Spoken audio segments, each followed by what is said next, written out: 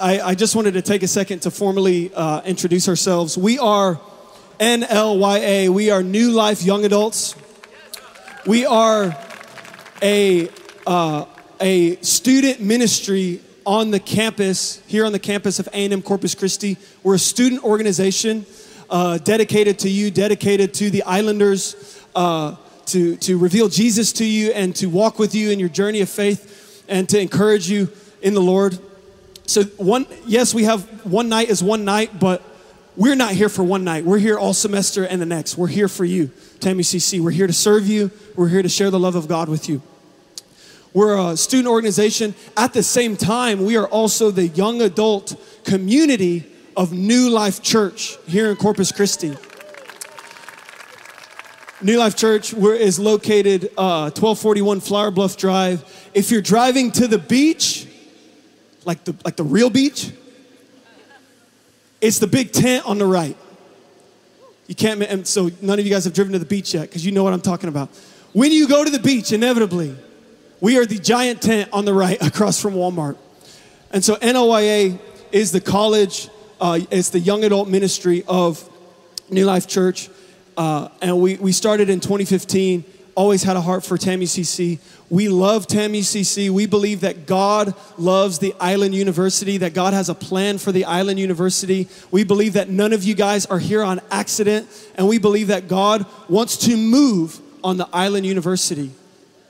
And he doesn't want to do it mainly through me on this stage in this microphone. He mainly wants to do it through you. And I believe that God's going to move tonight. Well, before everybody's butts get sore, I'm going to get into it. I have one question for you, one night, 2024. And that's this. How do you know that you have had an encounter with God? How do you know? Statistically, in America, specifically young people are more spiritual than ever and less religious than ever. The statistics show this. People, when they fill out a survey, they identify themselves as spiritual. More people identify themselves as spiritual than ever. Like, raise your hand if you consider yourself spiritual. Yeah, you know that there's something to you other than your physical body. You have a soul, you have a spirit. More spiritual than ever, but less religious than ever. Here's what this means. It means that people in America are more open to supernatural experiences than they ever have been before. But they're less willing to define those experiences. So people will go on different journeys and walks, and they'll take different drugs to try to have some sort of encounter with the supernatural. And they're not looking for anything specific. They just want to touch from the world that's beyond our world. They just want to experience something that's more. They know that there's something more than what we can see and feel, and they just want to touch from it. And they really don't care who it is or what it looks like. They just want something. And so many people, because of this aspect of our culture, many people will claim to have experiences, encounters with God.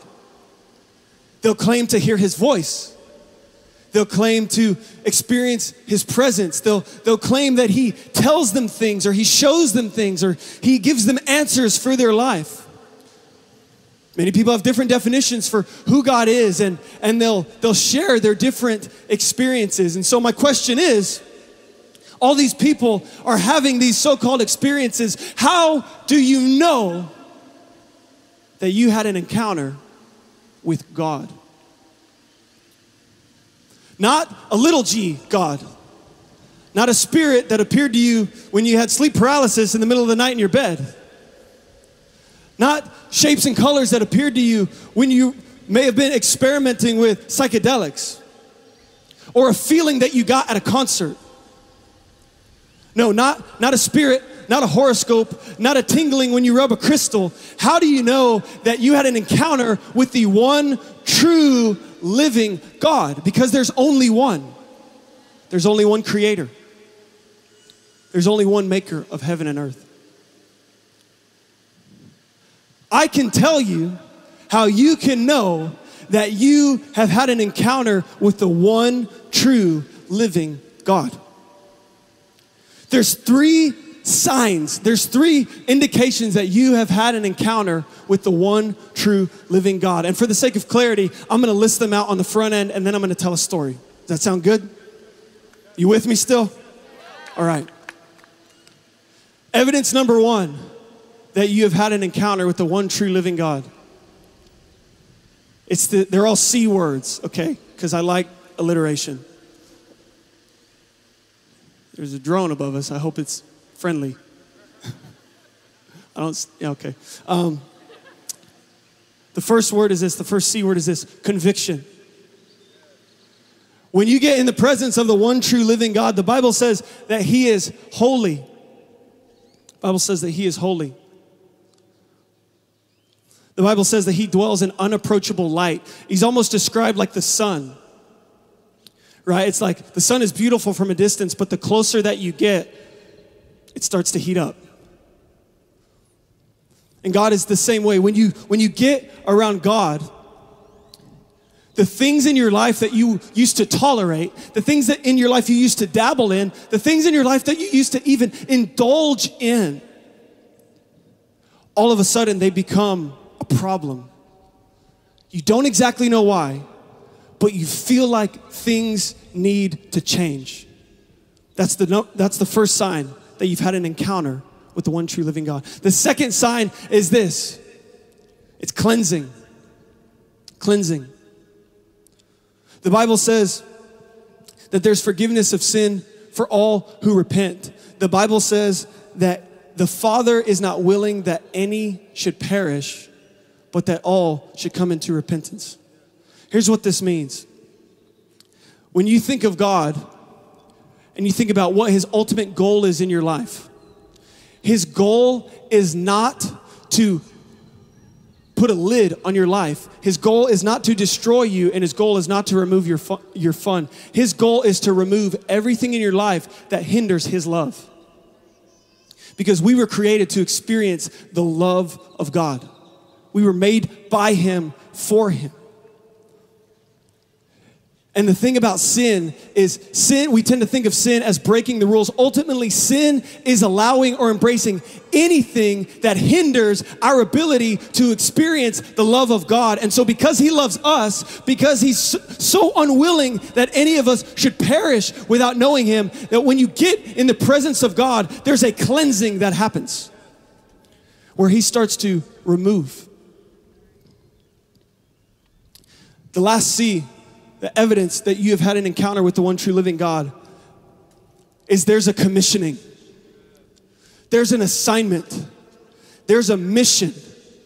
That when you get around the presence of God, it's not just, oh, things need to change in my lifestyle. It's things need to change about what I live for. My dreams need to change. My aspirations need to change. You get clarity about your purpose. You start to realize what you're actually here for. And you start to get a vision for it. And you start to get a desire to go and do it. And you get permission from God himself. Where he says, go and do it, and I'll back you. Commissioning. One of the greatest examples in the Bible of a true encounter with God, where all of these 3 things are present, is found in Isaiah 6. And typically, at one night, I'll kind of paraphrase the Bible, but this story is so powerful, I wanted to read it almost verbatim. To give you some context, this is about a young man, Isaiah. He's about 18 years old. He lived in Jerusalem around 740 BC. And Isaiah, he was the son of a priest. He's 18, lives in Jerusalem, ancient Jerusalem, and he's the son of a priest. Think of it this way. He's a pastor's kid. And he's the son of a priest in the temple of Jerusalem. So he's a pastor's kid of the largest church in the world.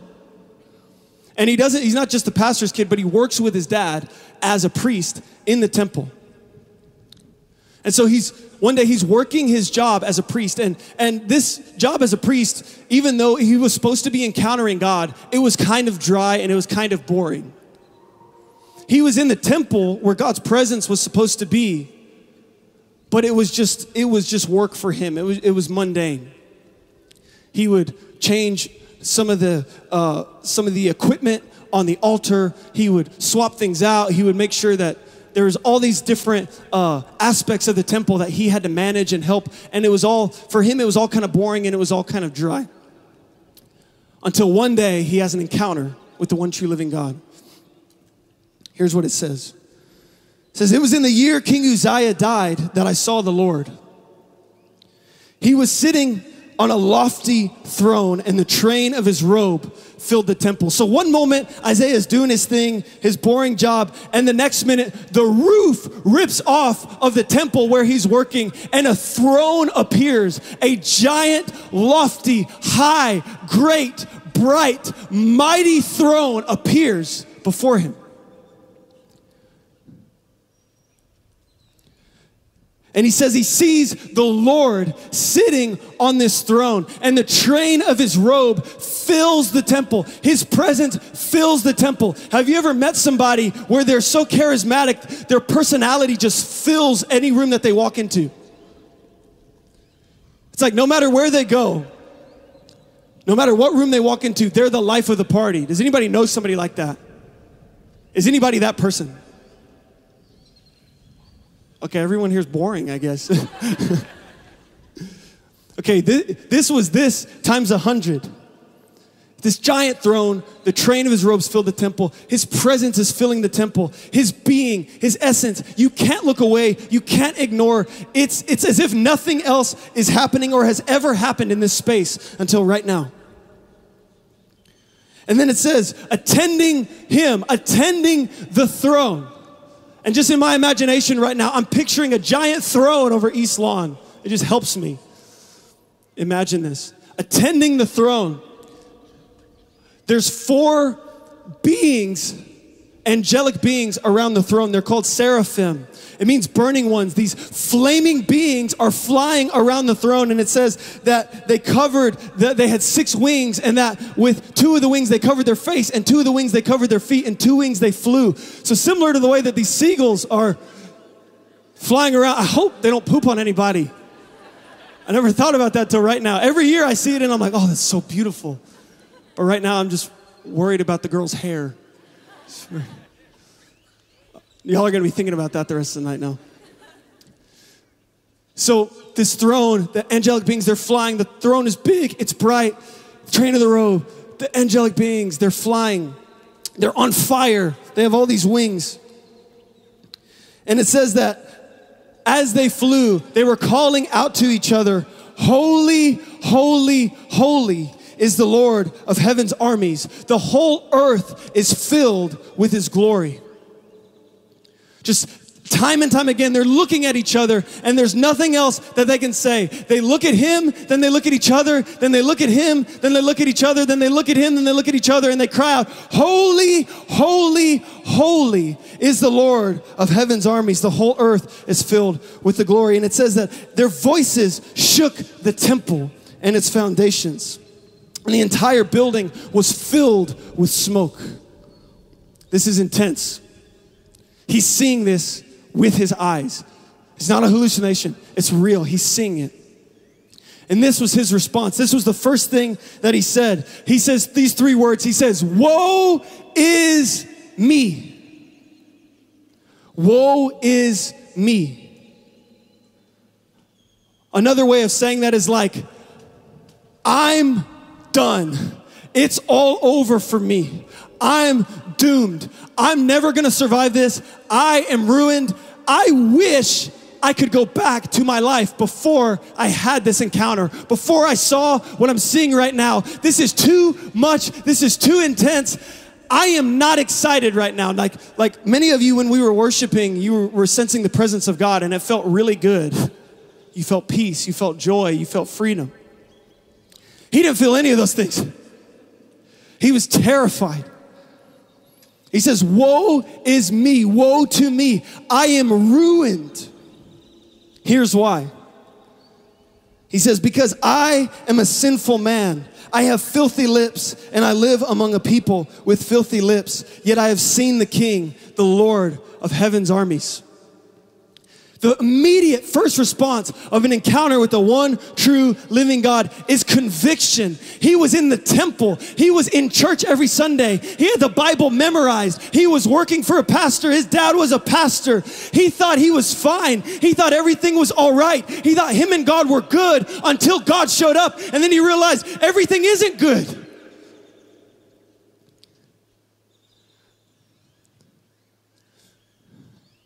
And he became painfully aware of the gap between him and God. There's some times where we need to become painfully aware of the gap between us and God. We live in an era right now where people would really very much like to think that they are God. They would like to believe that they can decide for themselves between right and wrong. They like to believe that they could decide for themselves what truth is. That we can decide for ourselves what is true, what is good, what is right. We can decide for ourselves what love is. We can decide for ourselves what is an acceptable expression of sexuality. We can decide for ourselves whether or not a baby has the right to live. We can decide for ourselves what a woman is. And listen, I am not here to tell you how to live your life, but I am here to say that there are certain things that are above our pay grade. There's certain things that are reserved for God and God alone, and we don't get a say. There's times where we need to be reminded of the gap between us and God, where He gets to be God and we get to be us. Because when we try to be God, it doesn't work out. It doesn't work out. And it would behoove our nation to remember that. I said it would behoove us as a nation to remember that God is God and we are not.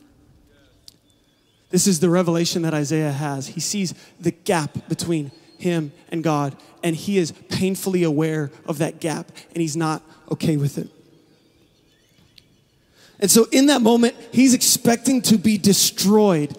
He is expecting to be absolutely annihilated. He's like, I have sinned. I'm in God's presence. I'm 5 feet away from the sun right now. I'm going to be destroyed. Any second now, he just kind of, eyes closed, his face on the floor. He's crying, he's weeping. There's tears and snot. It's ugly. And he's just waiting any minute now to be killed, to die in the presence of God. But that's not what happens. It says that one of the flying creatures, one of the seraphim, one of the burning ones, they went to the altar that was near the throne, and they grabbed a flaming coal from the altar, and they flew over to Isaiah.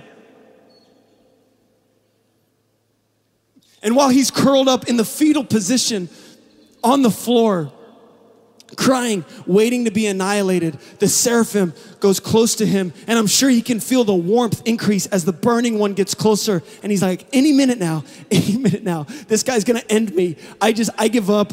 I've come to terms with it. I'm toast. But instead of destroying him, the seraphim takes this coal, this burning coal, and he does something very interesting. He touches Isaiah's lips. He takes the burning coal and he touches the exact place of Isaiah's need. God shows up. Isaiah realizes it. He says, I'm undone. I have unclean lips. When you get in the presence of God, you realize your need for God. You realize, you start to become aware of areas in your life that are not right with God. And we think, a lot of us have kept a distance. We've stayed clear from anywhere where we could be in the presence of God because we are afraid that He's just going to condemn and destroy us. But that's not what happens. Instead, the angel comes and he takes the coal and he touches the exact area, the exact problem in Isaiah's life. He touches his lips, and here's what he says. He says, see, this coal has touched your lips. Now your guilt is removed, and your sins are forgiven. What a roller coaster. He goes from, I'm gonna die right now, to, I just got forgiven of everything I've ever done. He went from, God's about to kill me, to, I'm right before God. The Bible says that we rejoice when we know that we have peace with God. There's some people that they're going around and they're looking for enjoyment and all these different things. And you don't need another good time. You don't need another sip. You don't need more entertainment. You need the peace of God.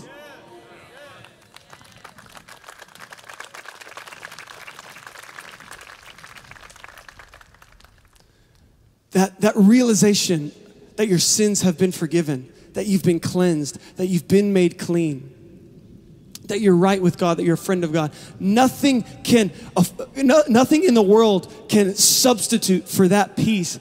And many of us, again, walking around and we're trying to fix depression or anxiety or just this dark cloud that we've been under, and we're trying to find things to fix it, and you don't realize that you can have peace with God, and it gives you joy that no one can steal.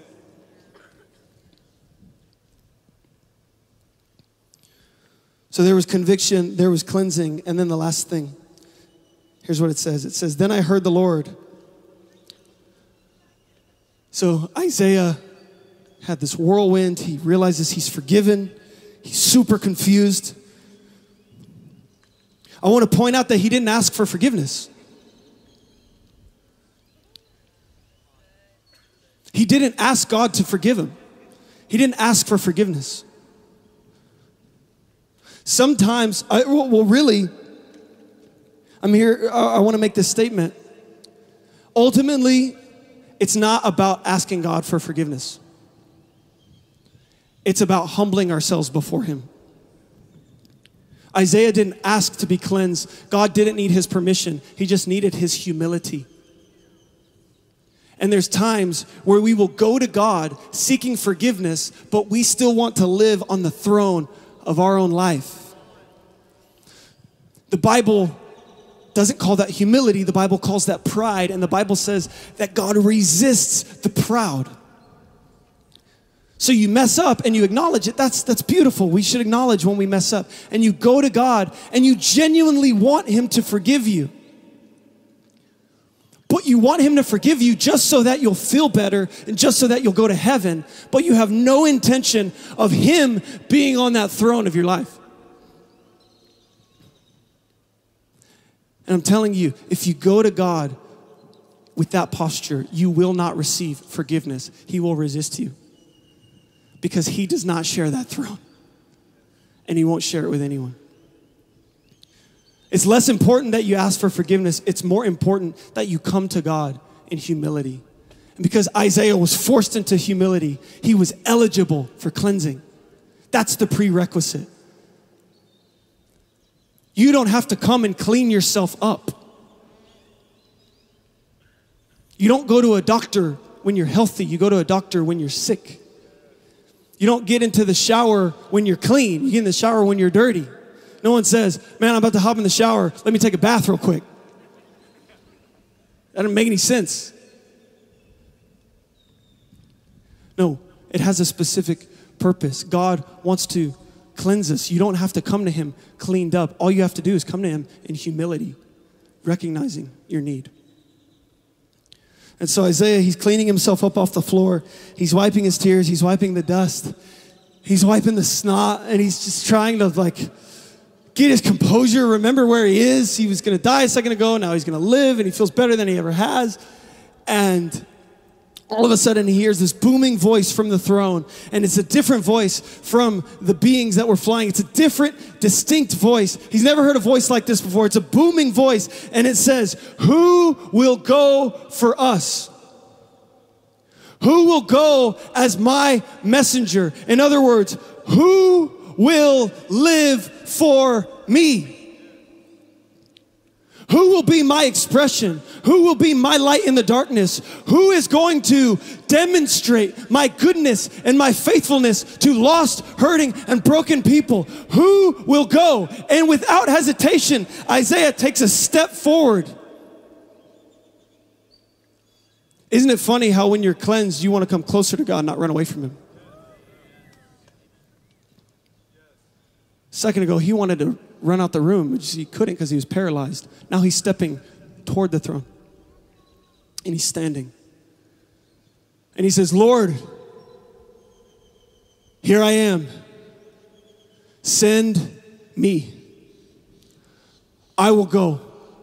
I'll do whatever you tell me to do. I'll say whatever you tell me to say. I will live my life for you. I am ruined for anything else. I can't unexperience what I experience. And if there's even a chance, God, that you will use me to do for somebody else what you did for me, then I will go. If there's even a chance, if you'll touch one life through me, here I am. I'll live for you. I'll leave those old things in the past. I'll leave my sin in the past. I'll leave my shame in the past. I'll leave my guilt in the past. And I will live for you. This is how you know you've had an encounter with the one true living God. There's conviction of sin. There's cleansing. And there's a commissioning. There's a sending out. A few hundred years later, God broke into the story again. The author of the story, he stepped onto the page again, but instead of this booming throne of power and fire and might and intensity, he came as a baby, born of a virgin, lowly, humble, gentle, meek. He came as a man like you or me.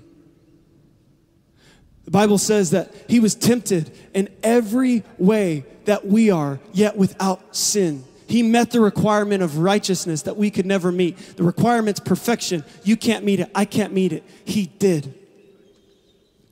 And you know what's funny? Even though he was just a man, he elicited the same response from people that God did when he appeared to Isaiah. Except he didn't need all the fireworks.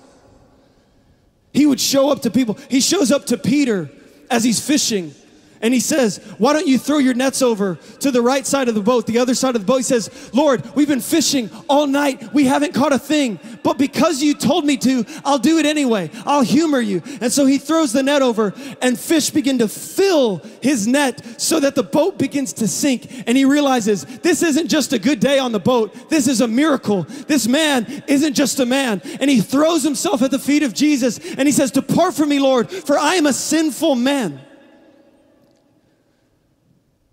It didn't take all the fireworks. It just took an encounter with God. It looks different for different people in different situations, but it produces the same result. And he would go through cleansing people of their sicknesses and their diseases. Specifically, there was a man with leprosy, and he comes to Jesus, and he says, Lord, you're not even supposed to be near me. You're not even supposed to touch me. I'm contagious. I have this skin disease. It spreads to anyone that I touch. But if you're willing, I believe that you can make me clean. And Jesus says, I'm willing, be clean. And like the angel with the coal with Isaiah, he touches the man, and he was cleansed of his disease. There was cleansing. And as Jesus gathered with followers from time to time, he would give them the authority of his power. And he would say, listen, I want you to go into city after city. I want you to tell people about me. I want you to preach the gospel. I want you to heal the sick. I want you to raise the dead. I'm giving you the authority of my name to go and to bless these cities and to show the goodness of God to these cities. And they would go. Anywhere Jesus went, there was conviction. There was cleansing. There was commissioning. And at the end of his earthly ministry, at the end of his perfectly righteous life, he offered up his life. He allowed himself to be crucified on a cross. He allowed himself. He says, nobody takes my life. I give it. I lay it down. And people thought that they were just killing an innocent man, but they didn't realize that it was God's plan to lay on him the punishment for our sins, because the life is in the blood. And so when Jesus' blood was shed, his perfect life was poured out for us. There was an exchange that was now possible where his life could now be available to you, so that when you put your faith and you receive the covering of his blood, when his blood touches you, like the coal of Isaiah, when his blood touches you, God looks at you and he says, clean. He says, righteous. Because the life is in the blood. When Jesus shed his blood, he was offering his life for ours. And as proof that he really was who he says he was, that he really could do what he said he could do, God raised him up on the third day. And God seated him at the right hand of the Father. Jesus ascended. But that wasn't the end of the story. Because if it was the end of the story, there would be no reason for us to gather. And there would be no reason for me to be talking about God encounters. Because there would be no reason to expect to have an encounter with God. If Jesus left and that's the end of the story, then that means God encounters are over. And we're just left to our own devices. But Jesus said, I am leaving, but I have not left you as orphans.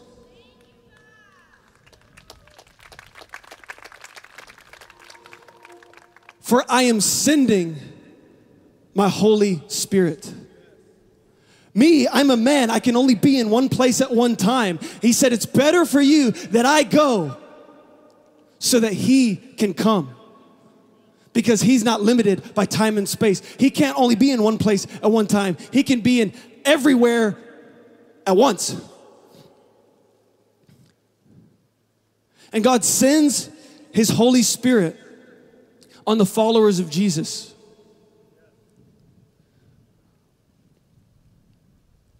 And it wasn't something where they had to be like, okay, did we get it? I believe him. I trust him. But I can't, I think we got it. Well, this Bible verse says that we have the Holy Spirit, so we must have it. That's not what they said. It says that they waited in the upper room until the sound of a rushing wind came blowing through the building, and flames of fire came down and descended on their heads. And they began praising God in different languages. They began crying out and worshiping and lifting their hands. They began to be moved, physically moved, convicted, cleansed, commissioned, all at once. And they begin to praise God and they begin to preach. And the people outside of the room, there was about 3,000 outside of this room, heard them praising God, heard them preaching the gospel. And it says that as they were preaching, did people go, oh, that's a good idea? As they're preaching about Jesus, as they're saying, hey, just so you know, God sent his son to deal with our sin, and God has appointed his son as the judge of all people. It's Jesus. There's no other way to the Father except through Jesus. He's not a way, he's one way. It's not Buddha, it's not Muhammad, it's not Krishna, it's not crystals, it's not your horoscope, it's not just making it up and trying to figure it out. It's Jesus. So they're preaching to the crowd. They're saying, guys, Jesus is the only way. And Peter, he even gets up and he says, God proved that Jesus was his son. It says that God publicly endorsed him through signs and wonders, through healing the sick, raising the blind eyes being opened, deaf ears being unstopped. And I can only imagine Peter in his mind, because when you preach, you're talking, like I'm talking to you guys, but I'm also thinking. I can almost imagine Peter thinking as he's saying, He's trying to explain to them what's happening. He's saying, guys, Jesus is the only way. He says, God publicly endorsed Jesus with signs and wonders. And I just wonder if in the back of his head he's thinking, crap, Jesus is gone. Jesus isn't here. He ascended. He left. We don't have him here to do the stuff to prove that he is who he says he is. How are we going to convince these people that this is the truth? We can't do it through argument, and we can't do it through scientific evidence. And Peter's just going, okay, I'm just going to tell the truth and let the chips fall where they may. And so he just rolls with it. He says, Jesus, the Son of God, God publicly endorsed him. God proved that he was the one true Son of God by raising him from the dead. And here's what it says. It says that as Peter was speaking, the Holy Spirit came upon those who were listening. That without a throne in a temple and without the man Jesus Christ on the earth, these people had a God encounter. And just like before, there was conviction. They said, brothers, what must I do? Understand the background of this. The crowd that they're speaking to doesn't know who they are. They came in from out of town. A lot of us here, we're not from Corpus Christi. We came in from out of town. We're strangers to one another. You don't know me. You don't know my reputation. I really haven't given you any reason to trust me. They had no reason to trust Peter. And yet as he was speaking, it says that their hearts were cut to the quick. Their hearts were pierced by the words that he was saying.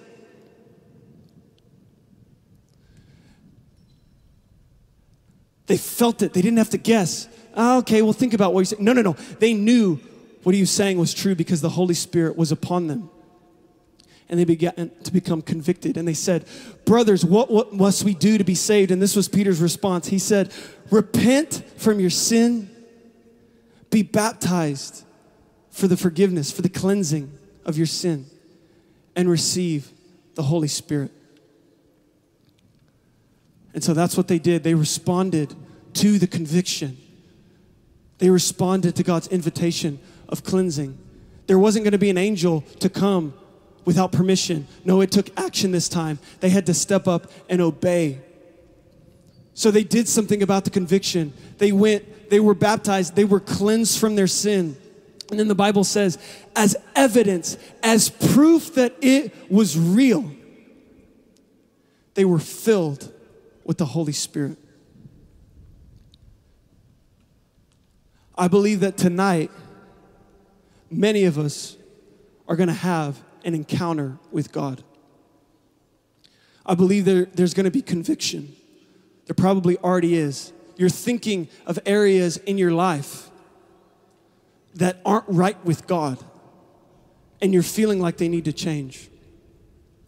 You're looking for an opportunity for cleansing, for forgiveness, to be made right with God.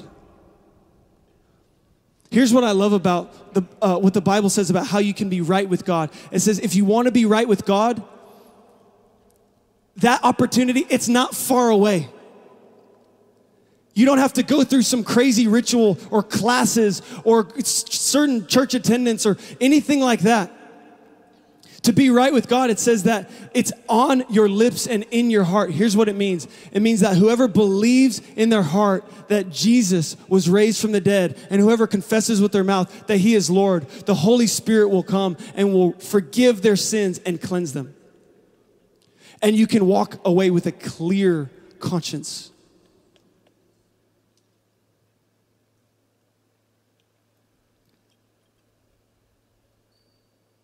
And so we're going to go into a time of response in a moment.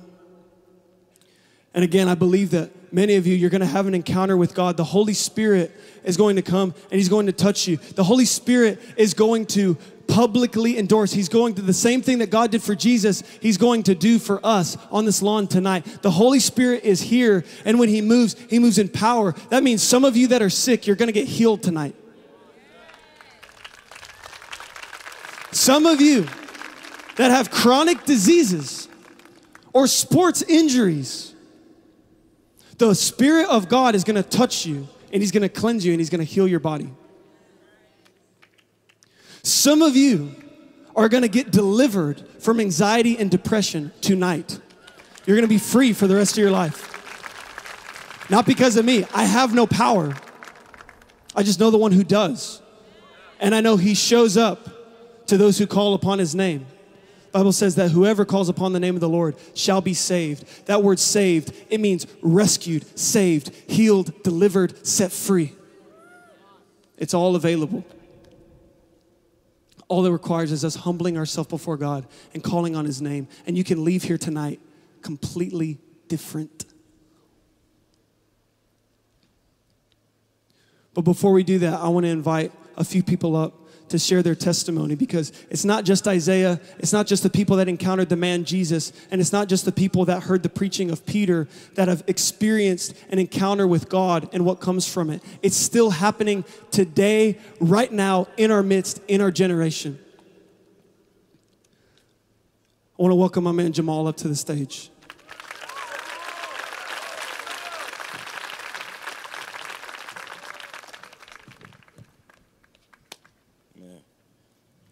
This light is bright. What's the word, y'all?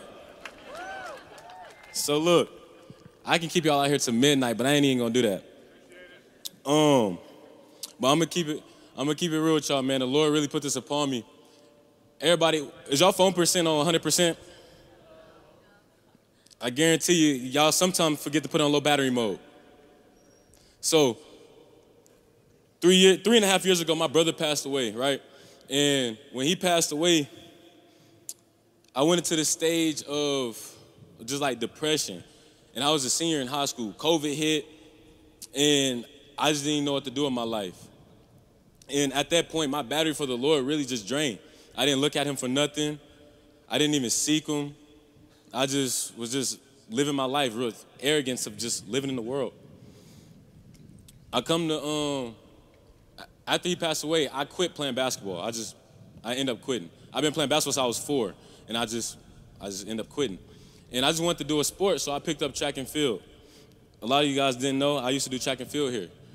I ran track and field here for 2 years. I did high jump. And with those 2 years, I felt like I just knew something was missing. Something was just, it was gone. There was nothing there. Like, of course, I was a Division I athlete. I was happy. I was like, yeah, but something was still missing. My second year, I ended up getting injured. Going into that summer, I was just hurt. And I went to the doctors, and I had 2 cysts on my spine. My knee was still messed up. My fat pad was just all torn up. I was walking around like I was old. And during that stage, in July, I started just really just picking up weed, start smoking really, really heavy. And in the back. Y'all hear me in the back?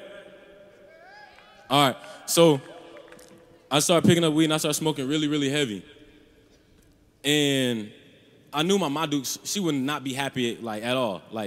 So I'm just sitting there like I was not raised to be, just picking up weed, just smoking it, and just walking around class, walking around campus, just walking wherever I went. My eyes was halfway open. I thought I was a cool guy. And when I came to one night last year, I sat down, and I was in the same spot y'all was in. I just sat down, and I got touched by the Lord. I did. He met me. But I got conformed by the world. I didn't want to get baptized. I didn't want to give my life to the Lord because I thought I was still the cool kid. So fast forward, we going through from last one night all the way up to January. I'm still in the stage. It's just a loop over and over and over. All I'm doing is just getting high, going to class, getting high, going to class. I quit track. It was just a stage of depression where I just wanted to drop out of school. Nobody even knew. I didn't even tell my mom. I don't talk to nobody. Nobody knew I wanted to drop out of school.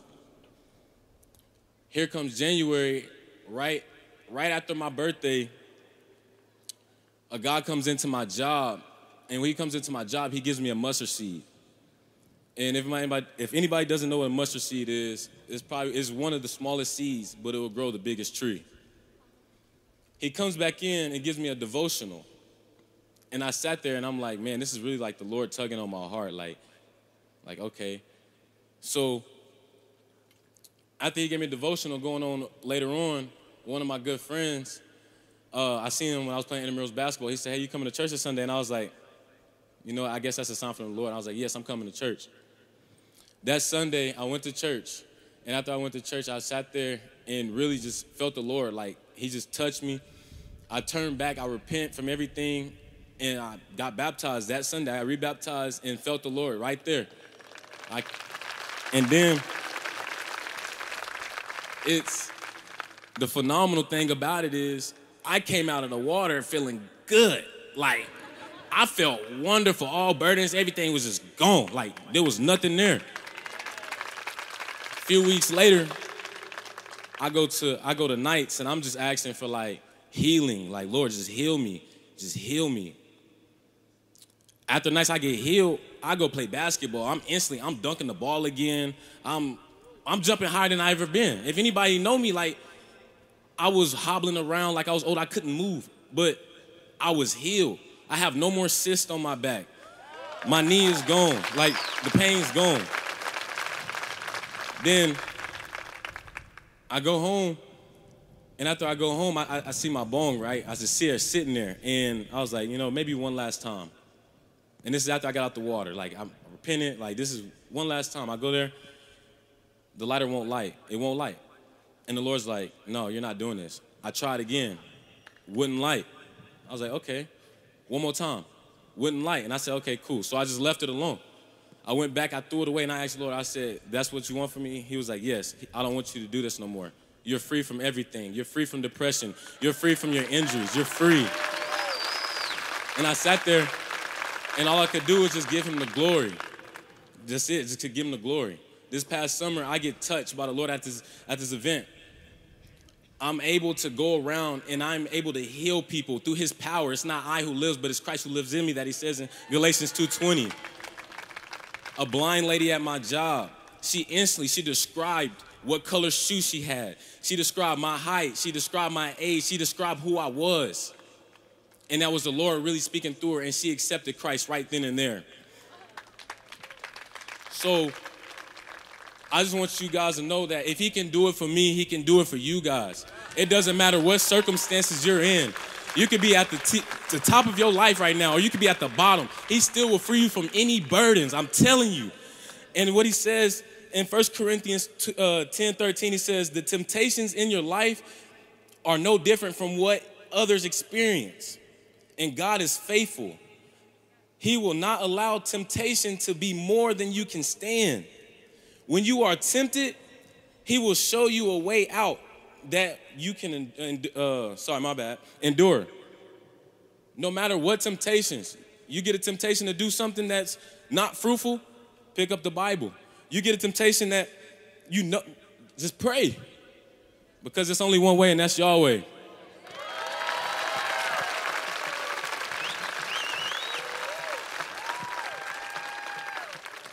Okay, hey guys, I'm Mallory. You're gonna have to bear with me. My voice is going out, so just good thing I have a mic. Okay, so I moved here in 2019. I had no business coming here. I wasn't coming to college here. I was just kind of like running away from what I had back home. Nothing bad, it was just like I was tired of it. And so I come to Corpus, and I eventually start coming to A&M Corpus like a semester later. And immediately I join a sorority, and I get caught up. At first I didn't have any friends, and then I immediately have so many friends, like a plethora of friends that just want to invite me to go to parties, go get drunk, just do stuff I had already been doing. So it wasn't like, no, don't let me do it. It was like, I was like, oh, I'm so down, let's go. And so I immediately just get caught up in all of it. And that was my freshman year. It wasn't until my senior year, my last semester of senior year, so I had like 3.5 years of that. It was like right before Christmas break, and I just get so burdened with stress, this like weird stress. I never really had stress. I was always a busy person, but I could handle it. And it was just this stress that was not natural. It was like I couldn't go out places. I was just like getting so distorted. Like people would talk to me and I literally couldn't hear a single word. So many things were going on in my head. Like I literally started hearing voices. Like if you ever walked into like a really like crowded cafeteria, that's what was going on in my head. Like I literally could not like understand what was going on. I thought I was going crazy. Like there was a point where I asked my mom and I was like, does our insurance cover therapy? Like I need therapy. I need something. I literally thought I was schizophrenic. Like I was looking up like what was going on and it was really like schizophrenia. And I was like, I'm not schizophrenic. Like what is going on?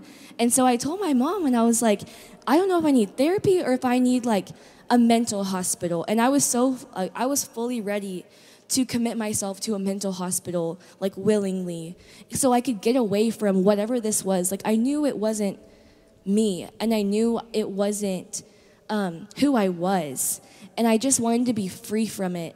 And I remember sitting and like crying in my room, being like, I want peace. I just need peace. I couldn't sleep. I woke up every hour on the hour, and somehow I was fine. But I literally could not get a good night's sleep for a long time. Like, you can check my Apple Watch sleep patterns. It was messed up. And so I eventually go to my friend. She has known the Lord for a long time, but I thought I had too. And she was like, bro, you want peace. Like, the Lord will give you peace. And I was honestly shocked because I was like, I know God. I know the Lord. And she was like, you want peace? Like, the Lord will give you peace. And I honestly was taken aback, but at this point, I was desperate. Like, I couldn't pay for a therapist. I couldn't, like, take the reputation of going to a mental hospital. And so I was like, okay, you say the Lord will give me peace. I'm going to try it out. Like, we'll see how this goes. And so I end up going to church. I come back to Corpus. I end up going to church all by myself. Like, it was super not normal of me to go anywhere by myself. I always had, like, a posse with me.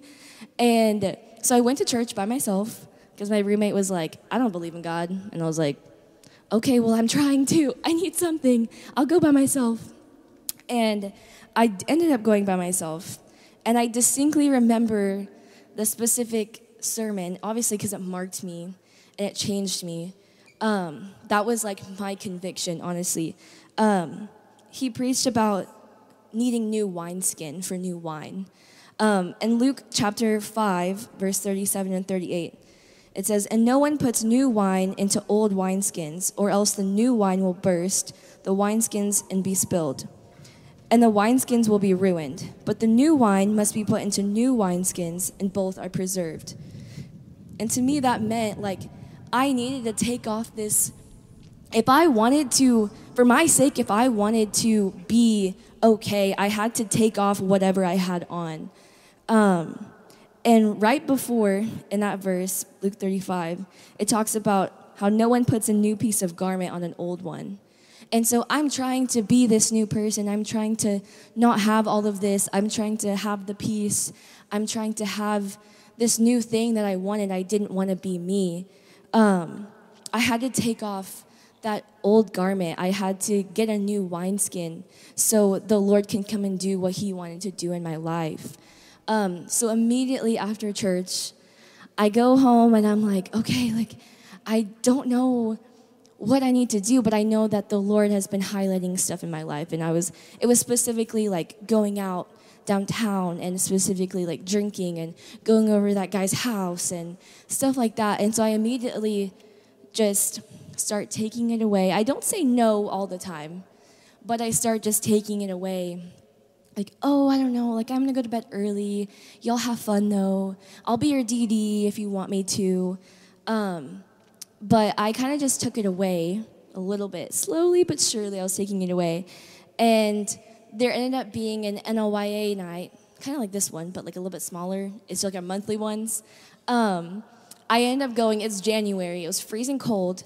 And I don't really remember what was preached about, but I do remember I was so convicted, and I was like, this whole, like, I can live in my sorority party, sexual sin life, but I can also go to church and have my church friends.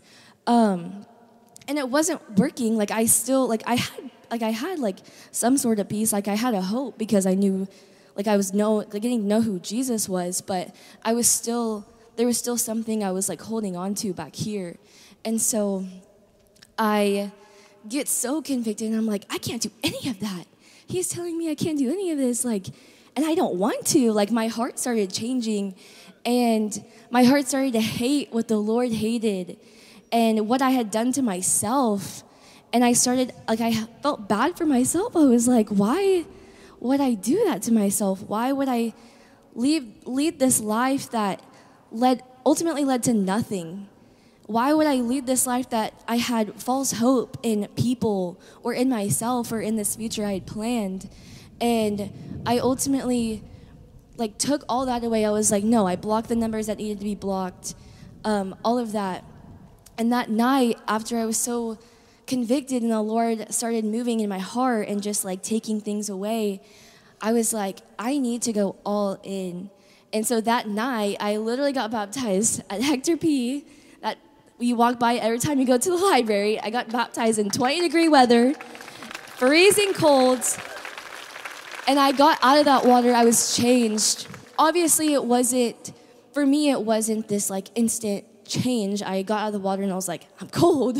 Like, it wasn't like, wow, like, I feel so good. I'm like, I need to go change, I'm freezing. So I go home, and that's when I block the numbers that need to be blocked. I just totally decided, just in my heart, I was like, no, I'm not doing that anymore. I want these voices to stop. I don't want to be labeled as a mental health victim. Like, that's not who I am. I'm a child of God. And so I just totally changed. I repented from my sins, and I turned to God. And when I tell you, the next day I woke up, I slept the whole night. I never woke up. I didn't wake up once. I slept the whole night.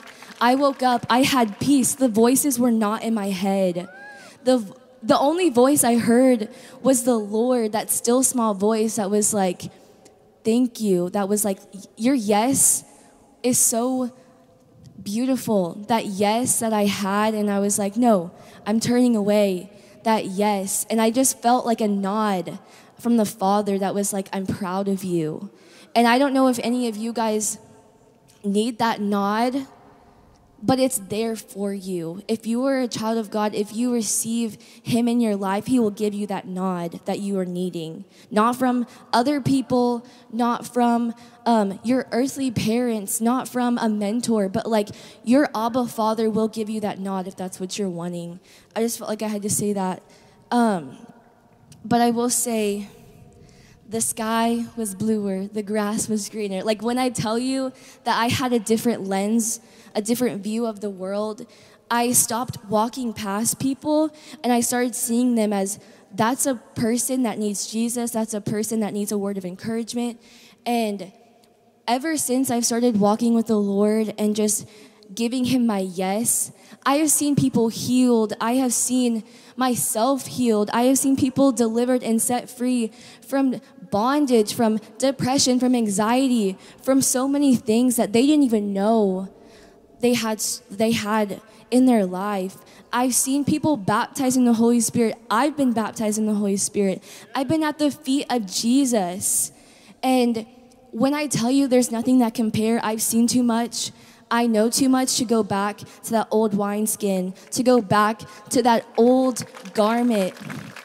At the end of that verse in Luke chapter 5, it says, and no one having drunk old wine immediately desires the new, and says the old's better. So I was stuck in this religion, weird view of the world, and my compromise was I thought I was a Christian, and I really viewed people that were raising their hands, that were getting baptized in the Holy Spirit, I really viewed them as weird. And honestly, I used to go on campus and I would see NOIA and I was like, those are the weird people, like, don't go over there. And now I guess I am one of those weird people. But when I say that you put on that new wineskin, you can't go back. You can't go back. If you truly have accepted the Lord, you have the Holy Spirit, you can't go back. You can't be like the old is better. You can't. And when that verse they're talking about the Pharisees going, like, they're weirded out by all this stuff going on. But guys, you can't go back. I've seen too much. I know too much. I can't go back. And whenever you take that step, like, all of that stuff that's happened to me can happen to you. And it will, in a greater measure. In Jesus' name, it will. And I have faith that the Lord is going to do something in your life, exactly what you need him to. And so I'm not going to take any much of your time. There's somebody else. But the Lord's going to do it. His promises do not come up void.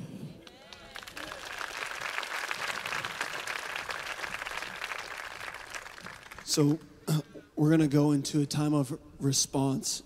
We have got one more testimony, but what I want to do, I want to ask us all if you'd stand up.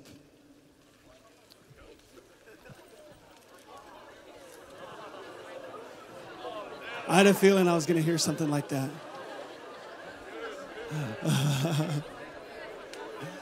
All right, do me a favor. Just kind of shake it off. Shake it off. Shake it off. Okay. Here's what I want to do. Okay, here's what I want to do. What's your name in the Ranger shirt? Sarah? Okay. Booing? Why are we booing Sarah? Oh, boo Rangers. Oh, okay. I was like, what did Sarah do to you? What's going on? That was wild. Okay.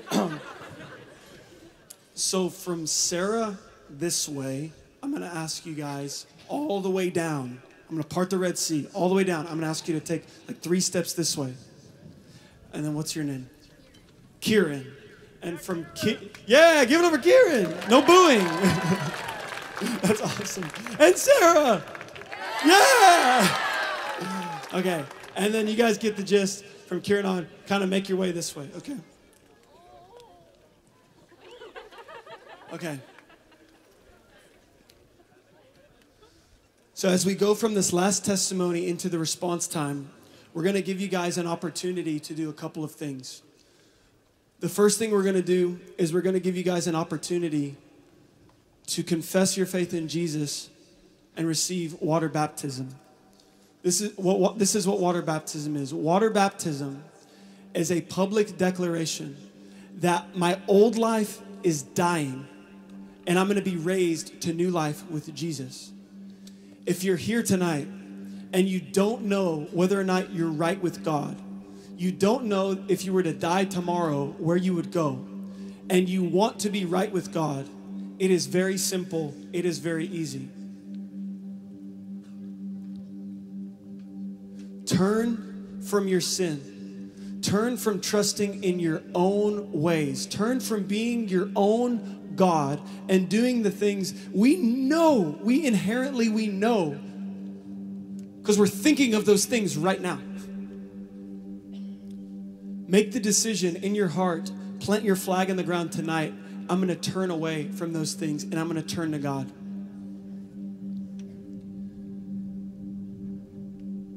If you want to make that decision tonight, if you want to give your life for Jesus, if you don't want to be like how Mallory was, where she said she was 1 foot in, 1 foot out, and you want to go all in for Jesus tonight and know that you're right with God by the end of the night, this is the invitation, because this is what the Bible says. It says, repent from your sin, turn to God, and be baptized for the forgiveness of your sins. And so you're going to have an opportunity to do that.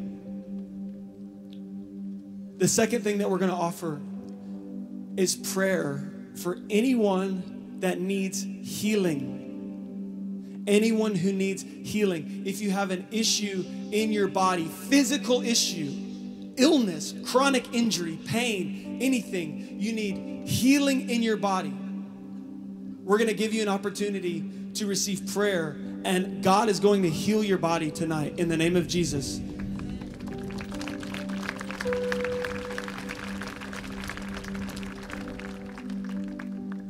And then the last thing that we're going to offer, the last opportunity, is if you're a Christian, if you follow God, but you've been living your life dull, spiritually bored, compromised, maybe you're dabbling in sin, you really want to live for God, but you're struggling. Like, you're not pursuing and promoting a lifestyle of sin. You just have a few things that you're just struggling so hard to get rid of. You want to live for God. You want to live the life that you know you're called to, but you just feel like you lack the power.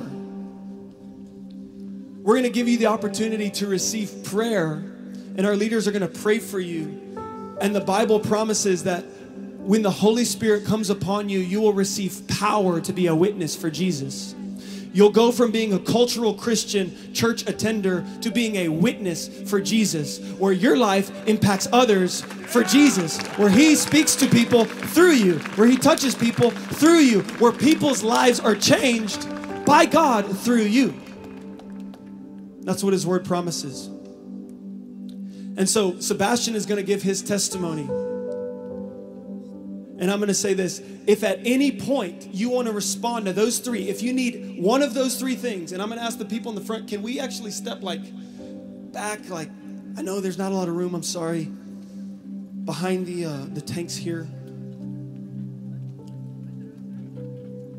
We're going to take this front part of the grass and we're going to make this into an altar. Anything can be an altar if your heart's in the right place. And while Sebastian is sharing his testimony, if you want to go all in for Jesus, you want to give your life to Jesus and get right with God.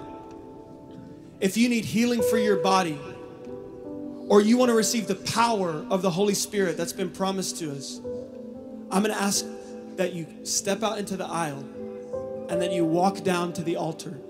And after Sebastian is done sharing his testimony, you can even come now. After Sebastian is done sharing his testimony, we're going to pray for you. We're going to baptize you. We're going to pray for the sick. We're going to pray for you to receive power. You're going to have a God encounter tonight, TAMUCC. Are you ready for a God encounter tonight? The Bible says that faith comes by hearing, and hearing by the word. The Bible says that the testimony of Jesus is the spirit of prophecy, that when you hear what He's done in the past, it's a prophecy of what He'll do in the future. What He's done for them, He will do for you. We had to share the truth. We had to open our mouths. We had to share the word. It's the only thing that builds faith, that gives God room to move. So everything that's happened tonight is building up to this. You can come in front of the tanks. I want you to, if you're responding, come in front of the tanks, so we know that you're responding. Keep coming. There's more. Keep coming. And if you're not responding, that's okay. Let's give them room. Let's give these guys room.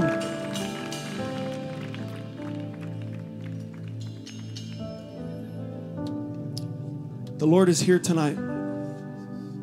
He's about to move.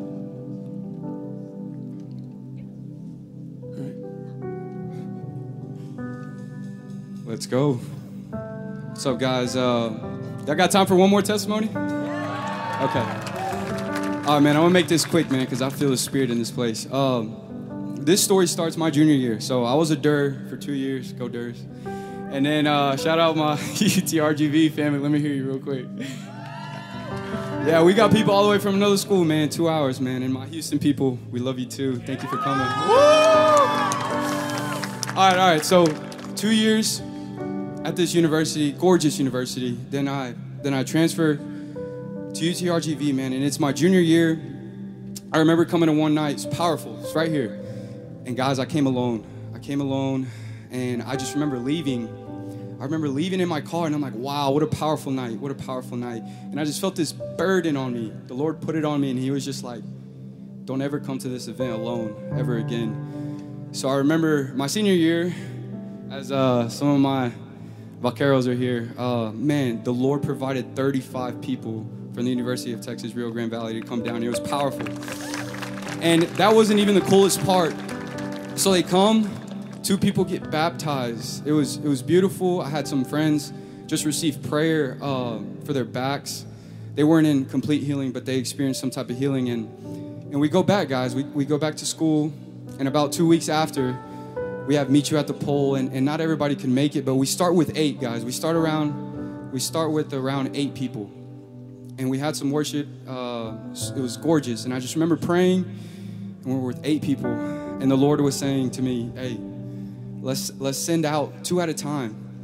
And guys, we just start going around campus. And if you don't know what Meet You at the Pole is, that was that day. It's just like a national day of prayer. And we start walking around campus, finding people, and we double our numbers. I think we had like 22, 23. It was powerful. And that was just a start.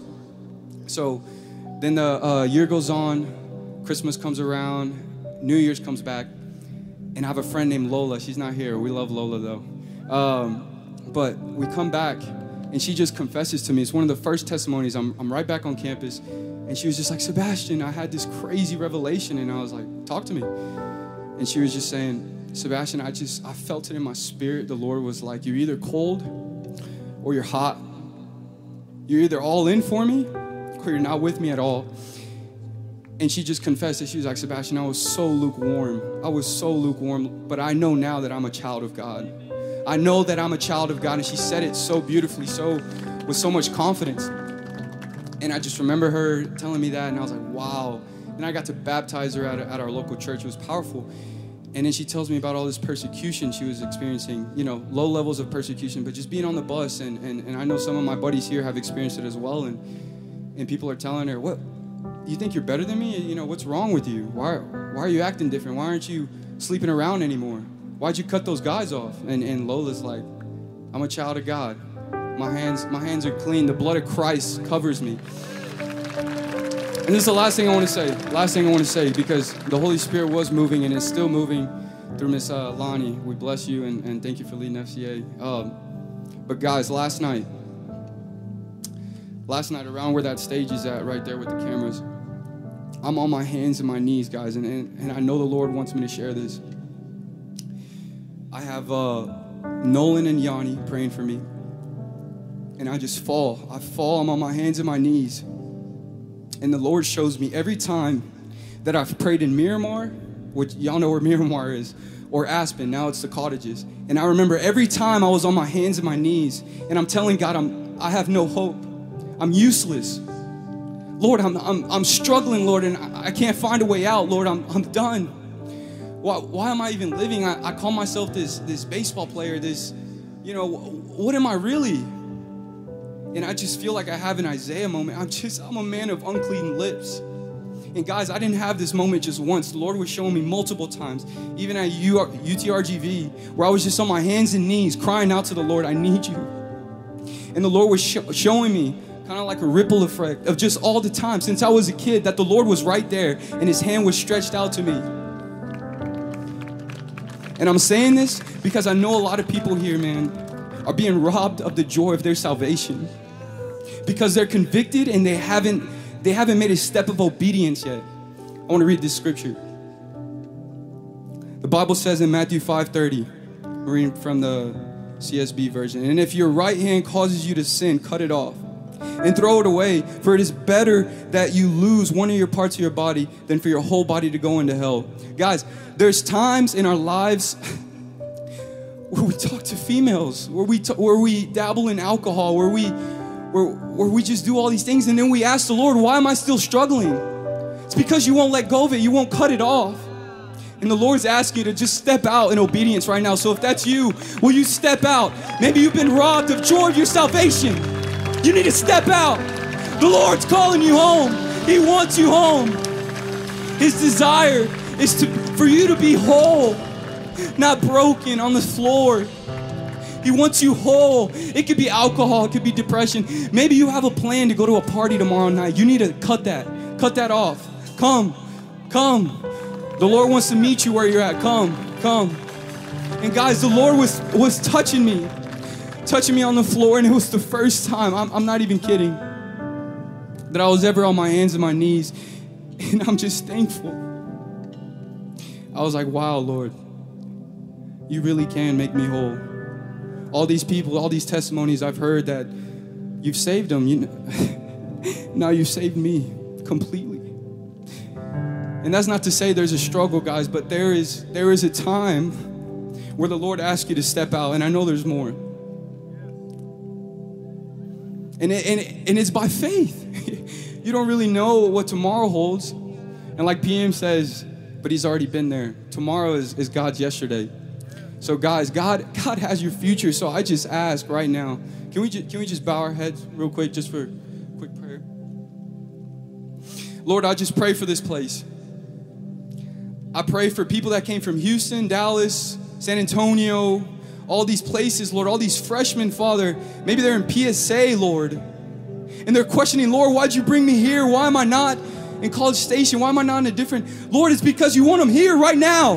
And you're calling them home, Jesus. This is what you died for, Jesus. That your sons and daughters would come home. The prodigals. The ones that are so full of shame that they can't even share their testimony. Lord, you're calling them home. Lord, you don't want something that just dies off, Lord. You want this to go back to the families, to the friends, Lord. Something that lasts for an eternity, guys. Guys, this life is so short. The Lord, He wants to redeem you, but you have to let Him. You got to step out. I know this isn't the most famous preaching, whatever you want to call it, but the Lord's calling you home, guys. And if you're nervous and you're scared that you're just going to mess up again, come, because that's a lie from the enemy. He can set you free and set you free for good. You don't have to dabble anymore. You don't have to run to these things, to these devices. No! He can make you whole. So I just pray right now, Lord, would you silence the voice of the enemy, Lord, so these children, Father, can come home. That they can be made whole, made righteous, Father. Because they've tried. We've tried so much, Lord. And we keep messing up. So, Lord, would you grab our hand and bring us to the altar, Lord? We just thank you, Lord. In your beautiful name we pray. Amen.